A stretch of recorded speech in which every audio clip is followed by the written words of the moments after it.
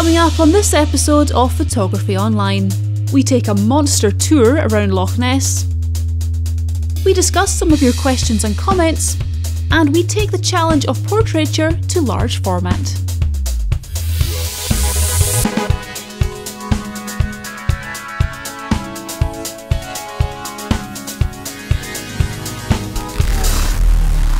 Welcome to part 2 of this month's Photography Online, which is once again commercial free and coming to you from Europe's largest photo consumer exhibition at the NEC here in Birmingham. I'll be showing you a little more about that later, but let's get straight on with our first feature. Last year we brought you a regular monthly series as we counted down the top 10 landscape views on the Isle of Skye. This year we had planned to bring you more locations from a bit further afield, but for obvious reasons we were unable to travel as much as we would have liked to. Not to be beaten though, we thought we would take a tour of one of the most infamous bodies of water on the planet. Strap yourselves in, we're off on a road trip.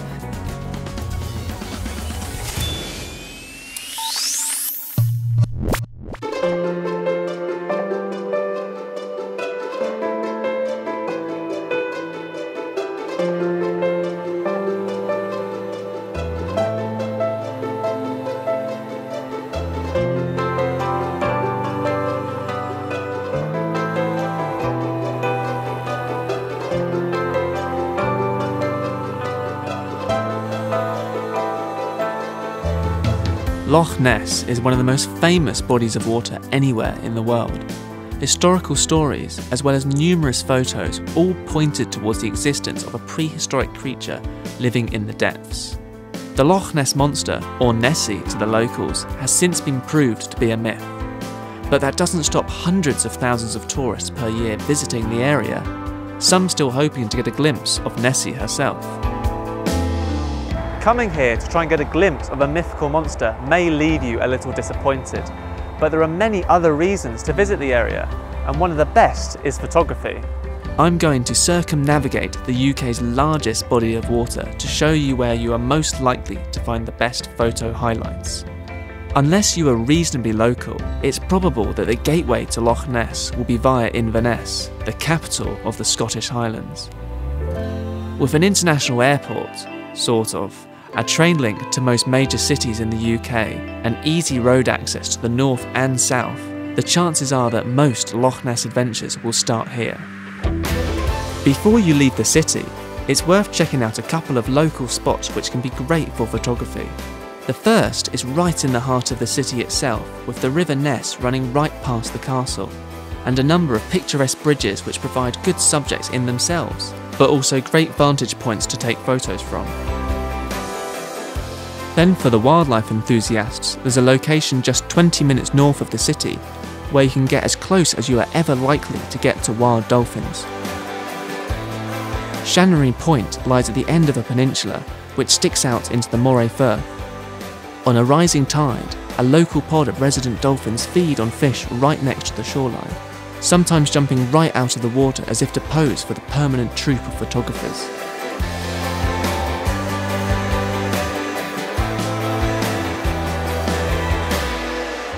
Being wild animals, you can't guarantee to see them, but if you are unlucky, you can at least console yourself with a shot of the lighthouse.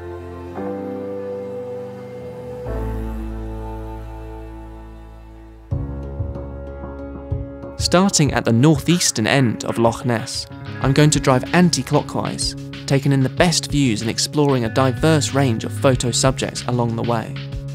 After leaving Inverness on the A82, it's not long before you get your first view of the immense loch.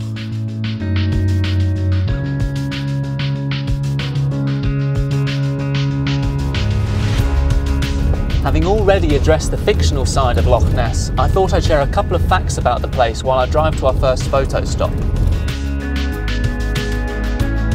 Now, if I call this body of water a lake, there will be lots of very unhappy Scots, as there is only one lake in the whole of Scotland. Lake of Menteith in case it comes up in a pub quiz, so I need to be very careful here. Being the UK's largest body of water is clear to see simply by looking at a map. But to give you an idea of how big it is, there is a fact which perfectly illustrates its size, so here it is. There is more water in Loch Ness than in all the lakes and rivers in England and Wales combined. This is largely to do with its depth, which goes down to as much as 800 feet in some places. There's an estimated 263 billion cubic feet of fresh water inside there. That's enough space to fit every single person on the planet inside. 10 times over. The first obvious photo location to stop at is Urquhart Castle, which, although only a ruin, provides a great focal point and subject with Loch Ness as the backdrop. This used to be free to walk around, but now it's managed by Historic Scotland, who charge for admission. However, you don't need to gain access to get some great shots, so it's probably not worth buying a ticket if you only want to take a photo.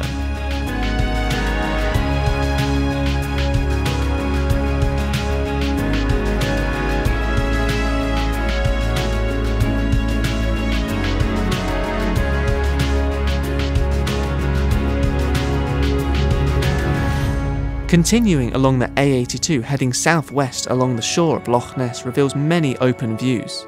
While there isn't one particular location which is obvious for photography, many have great potential if the light and sky are good. So keep a lookout on the left and park in one of the parking places if you see something worthy of stopping. The next good photo location can be found near the town of Invermoriston.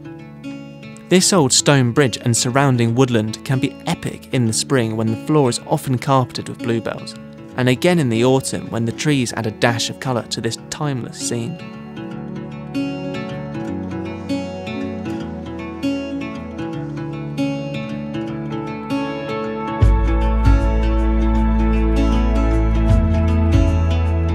Before continuing on, it's worth mentioning that Ford's Photographics, Scotland's best photo store, is just a short drive away from here.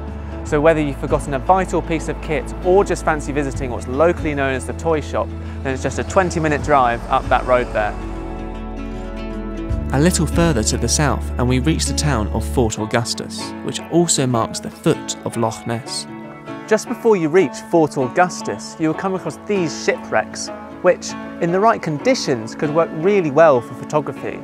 Ideally, you'd want really calm conditions to be able to get a reflection on the water. But if not, and you have got some texture, the use of a really heavy ND filter, like this 10-stop, could work really well to smooth out the water and create a really atmospheric effect, which will work perfectly for these boats.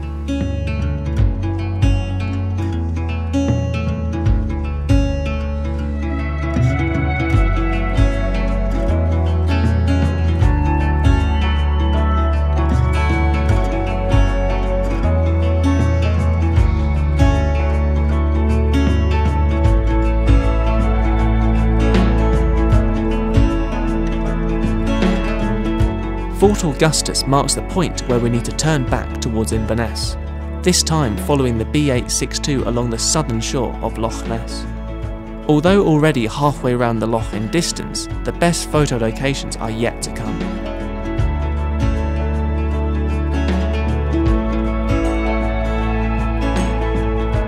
The road which hugs the southern shore of Loch Ness feels very different to the one which we have just driven down on the opposite side.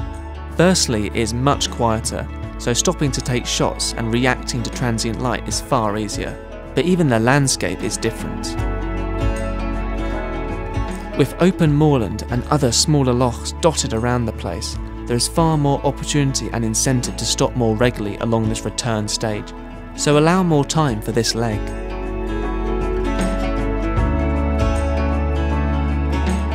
Even the road itself can be photogenic.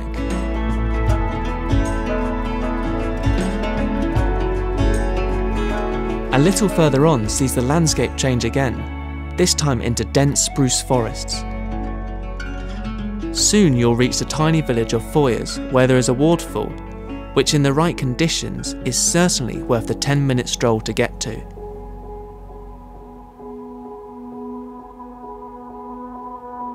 Sadly, the right conditions didn't exist for my visit, but you can use your imagination to get a sense of what this could be like when it's in full flow.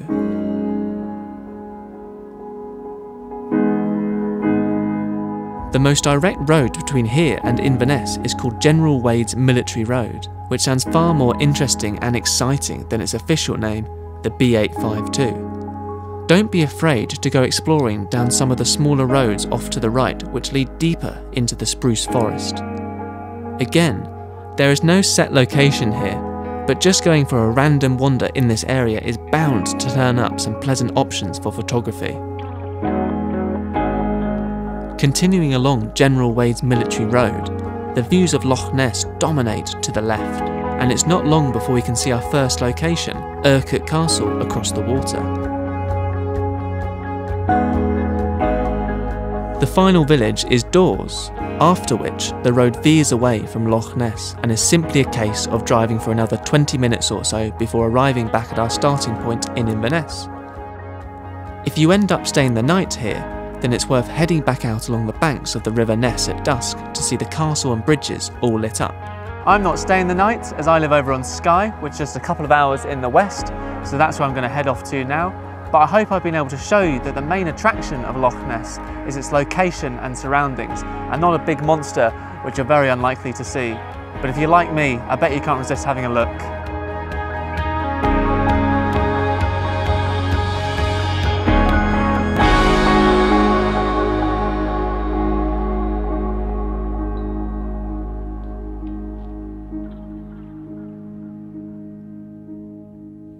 We really hope to be able to bring you some amazing overseas locations next year, so make sure you're subscribed to our channel and activate notifications so that you get a gentle nudge every time we release a new show.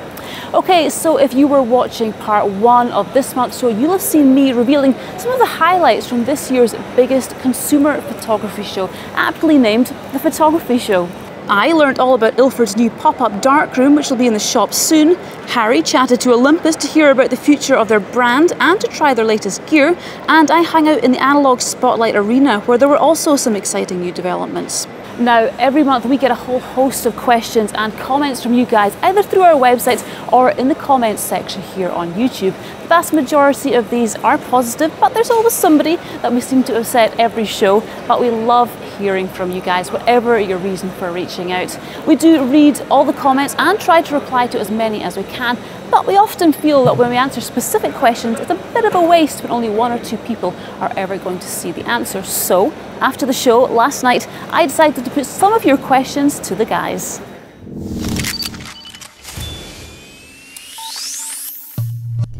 Alright guys, so I've got a list of questions here from some of our viewers, which I want to kind of just go over with some of you. So I'm going to go through these one at a time. First up, one of the questions that we get asked quite a lot, I think James, I'll go to you with this one, is what have you got against Sony and why are you so Canon biased? Oh, I have absolutely nothing against Sony. Absolutely nothing at all. And I'm not Canon biased, I'm just a Canon user. That's all. I have nothing more to say on the matter. Same for the rest of you guys? Well, it is a comment we get asked a lot, and I think what people assume is that when we're doing a feature about, say, a camera technique, depth of field, focusing, composition, we use our own gear, and we happen to use Canon cameras. So people see us using Canons a lot, but when we're doing a feature about a piece of equipment, then we very rarely do a feature about a Canon piece of equipment. It's normally, Fuji, Olympus, help me out here. Sony, there we go. It was one we forgot. If you'd asked me that question in the early 90s, I'd have said I was a Nikon guy. So no bias, just we're using our own kit and that's just what it is. If Sony wants to send us cameras, we'll have I'll change again. Yeah. Fantastic. All right, well, question number 2, Marcus, this is one for you. What's the weird tripod head, which I often see you using? We get asked this a lot. All the time. So the actual model number, it's a Manfrotto tripod head, and the model number is 322 RC2. And the only reason the only reason I know that is because I get asked it so often. They don't make them anymore. There is a replacement model, but it's not as good. So you can still get them used. And I just find it really useful because with one hand, you just move it around and then wherever you let go, it's locked solid. Some people don't like them, but a lot of people are asking about it. Manfrotto R22. 322 RC2. 322 RC2. We'll start putting it in the links, I think is probably the easiest one for that. Brilliant. All right, another one for you, Marcus, actually. And this, again, one we get asked fairly regularly. Yeah, it's all about you, I know. We'll get to the rest of you guys. Whatever happened to the moon and the tree shot? This is the one we did kind of way back in the day. Is that still ongoing, that project? Absolutely, but the problem is, I mean, we explained this when we set out on the feature, is that you only get 2 or 3 opportunities per year to get that shot. This is Mission Possible. This is Yeah, one of our early Mission Possibles. Yeah, so if you watch previous show, you'll see us that we've got, the idea is that the moon rises behind a tree, but we need to be in location before we see the moon. So you can't see the moon and then go, oh, quick, left to the right, because by then you've missed it. So you get 3 opportunities, maybe 2 a year, and we've been trying for, what, 2 years now? Just about, yeah. And every time we've tried, it's either been cloudy or we've been in lockdown. There's always something that's prevented us from going there. So the next opportunity will be in a couple of months. So watch this space. All right, fantastic. James, one for you. This is from William Arthur. He's asking, do memory cards wear out? And does the quality of the card affect the quality of the image? Quality of the card definitely does not affect the quality of the image. So that's nice and clear. And do they wear out? It's a very difficult question to answer, but the simple rule is don't delete individual images off your card. So if you review an image on the back of the camera and you don't like it, leave it. Back up all your photos when you get back to base, wherever it is you are, and then format. Always reformat your card each time, and then they should last a lifetime. Basic card maintenance. Yep. Harry, one for you. This is, what did you think of Marcus's impression of you on a recent show? What impression? Well, that's what I was wondering when they asked. I was there. Was there? Exactly, it was Harry. Yeah. It was so good that people. I still got the wig at home. I shan't ask you what you used that for. All right, this is from Chaz. Another one for you, Harry, I think. No criticism here. Surprised you promoted drinking alcohol, as it causes dehydration, impairs judgment and coordination, and makes acclimatizing to altitude harder. Yeah. I think this is referring to your just the two of us when you were climbing the mountain to Shambles. Yeah, you were at that high altitude. Yeah, well, I was about 100 meters above sea level, so the altitude wasn't a problem, and I also had water.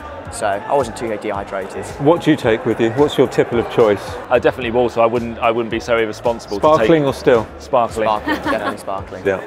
Another one for you, Harry, not to get on at you or anything, but I often see you climbing over gates and fences. Are you trespassing?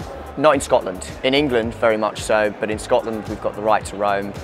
Where you can, open the gates, but if they're padlocked, then as long as you're not damaging fences and property, then you're free to proceed as you want, basically. Okay. Marcus, another one for you. I enjoyed the lens movement feature with a large format camera, but wondered if similar control of focus can be achieved with a tilt-shift lens on a digital camera. Yep, absolutely it can. So in that feature you saw me tilting the lens forward like that. That can be done on a tilt-shift lens, but I also applied a bit of swing as well. Now, again, this is going to sound like we're pro Canon. On a Canon tilt-shift lens, you can do those two together because the two, the left and right and the up and down work independently of each other. I believe on a Nikon you can't because they don't work independently. They're fixed at 90 degrees to each other.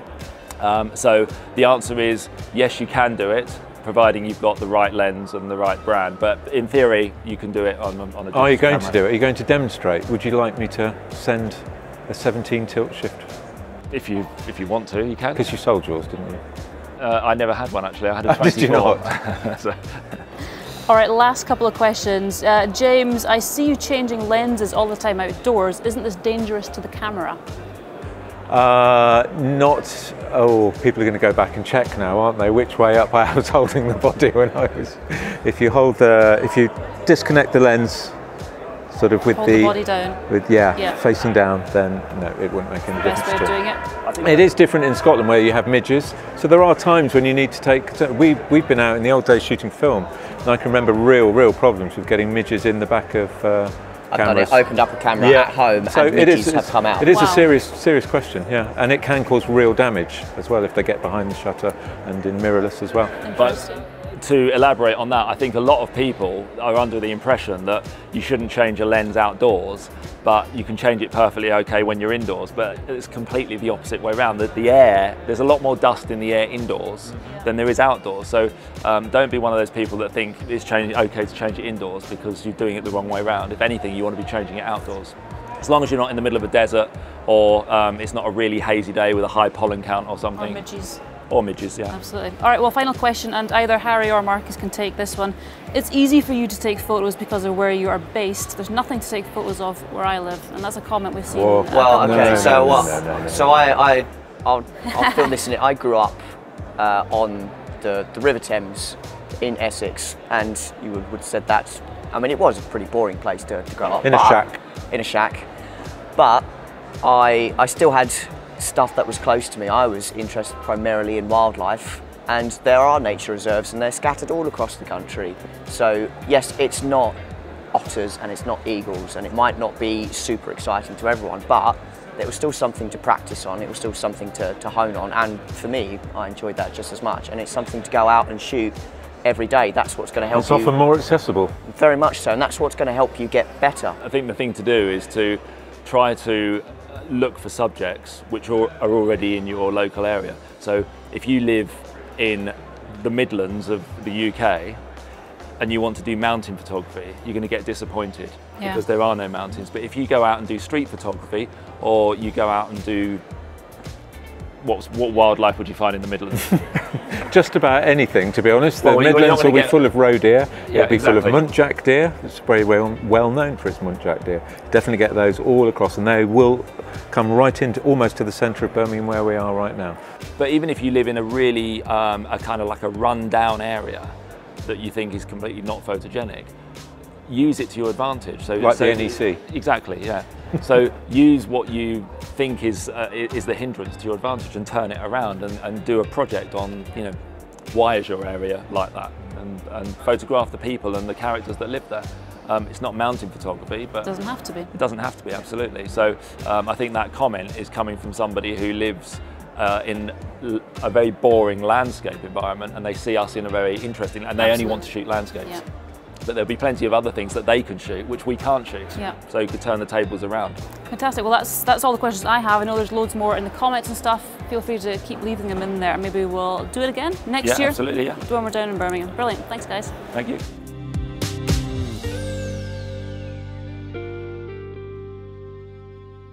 So a big thank you to everybody for all your questions and comments, and do feel free to keep those coming in. Just before we head back to the NEC, I wanted to remind you as well about Scotland's Photo of the Year. The deadline is fast approaching. It's the 31st of October. So if you've got any photographs of Scotland, not forgetting as well, they don't have to be landscapes. It can be wildlife, urban stuff, street, whatever you like. Just head over to scotland.photography. You can get all the information you need on there, and you can enter as well. And you can check out the prize fund, which is almost £6,000, which is fantastic. Plus, don't forget that all profits go to local charities, so it's a really, really good one to get involved with. All right, well, let's head back over to the NEC. So as you know, we are here at the photography show where we have our own stand, and the main purpose for this is to market some of our workshops and photo holidays which we run on a regular basis, as well as the one-to-one services that we provide on Skye, the Isle of Man and in the southwest of England. But on top of that, we also have a few of our branded goodies on sale, and we've designed a couple of new t-shirts which we've unveiled here, as modelled by Harry. This is the first one, and then more appropriate for Marcus, this is the second one, and these are now available through our online shop. So if you fancy getting your hands on these limited edition tees, there's a link in the usual place. So moving on, last month we saw Marcus explaining all about lens movements on his large format camera, and many of you got in touch to say how interesting it was and requested more large format features. Marcus doesn't need much of an excuse to get out with it, so he was delighted when given permission to film another feature. This time he's trying out a brand new piece of equipment which connects the traditional method of large format photography with the instant convenience of the modern world.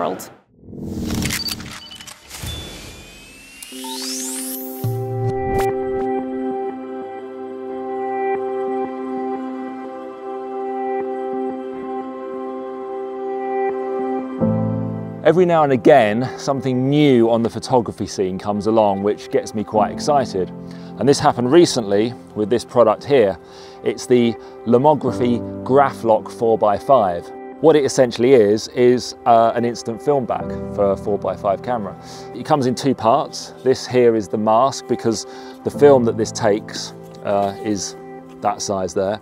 It's the Fuji Instax 300 wide, which isn't quite as big as a 4x5, but it's close enough. So you get this extra mask as well. So that's that area there is your 4x5, and you can see that the window there, it's 80% of the frame. So you have to recompose a little bit, and also because when this fits in, the film is quite far back into the holder here. So this is also a spacer, it acts as a spacer as well.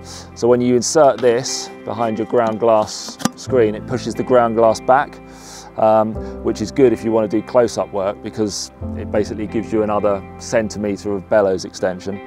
And then you do your focusing, you do your composition, you then remove that. And if you've got a focusing screen that comes out far enough, you could just slot that in there, but this one won't do that. So it's then just a case of removing the focus screen and dropping this in. And this is a graph lock system, which I'm told 90% of 4x5 cameras are compatible with, and that's now good to go. So we've got our model Lexi, who's with us today. She's going to be doing some ballet poses in the woods here. And what this back's going to do is it's going to allow us to test the exposure, because we're going to have quite a bit of bellows extension going on here. Secondly, it allows us to check composition. Okay, right, when you're ready, so you just need to try and hold as still as you can. Don't worry, I'll take the photo when I think you're still enough. So you just show me what you're going to do first. Okay, right, so are you able to hold that for a second when you go into like the full pose? I'm just trying to think whether you want to be looking at the camera or not. Yeah, you probably don't. Just go forward that way a little bit. Tiny bit more, that's it, there we go. Right, pull the dark side out. Shutter's cocked, everything's good to go. All right, off you go then. Okay, got it. Right, if you put your coat on, Lexi, just so you don't get cold. Okay, this is the exciting bit. So I'm just going to press the button and out comes the photo.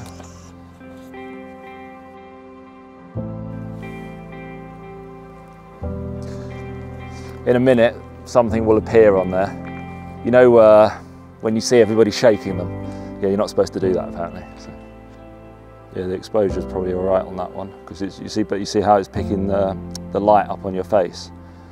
That doesn't happen unless you look up like that. Looks quite nice. That'll be a nice photo when it's on film. So it's dead easy to use. There's only 2 buttons on it. The first one turns it on, and you can only remove the dark slide when it's turned on. When it's turned off, if I can turn it off there, the dark slide's now locked. So you have to turn it on in order to remove the dark slide. A little light comes on there just to show that it is on. And the only other button is the film eject button. So once you've taken the shot, you then just press this button here and it ejects the film, and then it takes 2 to 3 minutes to expose, although I found that you don't get proper contrast until maybe 5 or 10 minutes later, but you get a good idea as to what the exposure is going to be after 2 or 3 minutes. So with the instant photos to use as a reference, we could now take the shot on standard film, in this case Ilford HP5+. We decided that this pose had the best potential, but I'm going to increase the exposure slightly, although I do want the image quite dark. Just try and hold it for as long as you can when you're up there. Yep. Perfect. This is the final film print, which was done by Robin Bell, the master printer we featured in a show a couple of months ago. I'm reasonably happy with it, but there are always ways to improve things. But the purpose of this shot was to give it to Lexi, so her reaction will be the true indicator as to its success. Hello. Hi. Got a photo for you, and you have to give me your honest opinion. Okay. So I just want you to look at it from a point of view of a photo of you. Don't worry about the technical side of it as a photo. But there we go. Oh my gosh. Did you like it? So good. Thank goodness we practiced it a few times. Well, this is the thing. This is what that the instant film back helped us do, is it helped us take the photo and get things right, and then we only had to take one shot. To get actually good, yeah. This isn't technically perfect, and if I could do it again, I could get it better, but you won't notice the difference. No, not at all. And all it is, can you see your feet are slightly out of focus? But yeah, as it comes up, to your face and your hands particularly, then they're in focus because the plane of focus wasn't at the right angle, but I had too much to think about. But the good thing about this photo is that it's never been in a digital form. So we took it on film, and then the negative was shone onto this paper through an enlarger, and that's a proper photo. So it's never been in a digital form. So there's no Photoshop or anything like that. It is what it is. It's just exactly how the camera picked it up. So you like it, do you? So cool, yeah. Okay, there's a relief. if we had to do it again, would you change anything? No, I think it looks really good. I think how we did it, because the first position, like the first pose that we did was like you were arching round. Yeah, arching round. It doesn't suit with the trees. No, does it looks so much better, and it just sort of, I feel like it fits the page better, because not the page, but like the picture better, because it's sort of in the middle, and it's just like. Okay, that's good. And then do you remember we did another one? We did a close-up one, didn't we? Oh yeah. Yeah. So this is a colour one. So this has been digitised because, but that's your close-up one. So that has been cleaned up a little bit in Photoshop, but it's like so zoomed in. Look at my eyes. I know. Well, that's the thing about that camera, is that your eyes are perfectly sharp. Yeah. But even your eyebrows, which are only what, like half a centimetre in front of your eyes, are already out of focus. So that's why it was so critical. Yeah. You look at your ears. Look how out of focus your ears are. So if you'd moved even just 1 or 2 millimetres between me focusing and taking the photo, then it would have messed it all up. They look really good though. Yeah. So there you go. We only took 2 photos, and they're both winners. So that's good. Gonna have to frame these now, Mum. No excuse.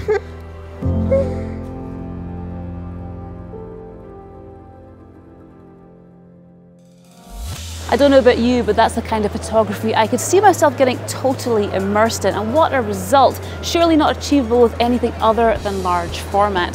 Thanks to Lomography for sending us the instant film back. Apparently that's the first one in the UK. And also thank you to Forest Photographic for the extended loan of the camera. I'm pretty sure Marcus now considers he's got squatter's rights to it, so I'm not sure they're going to be getting that back anytime soon.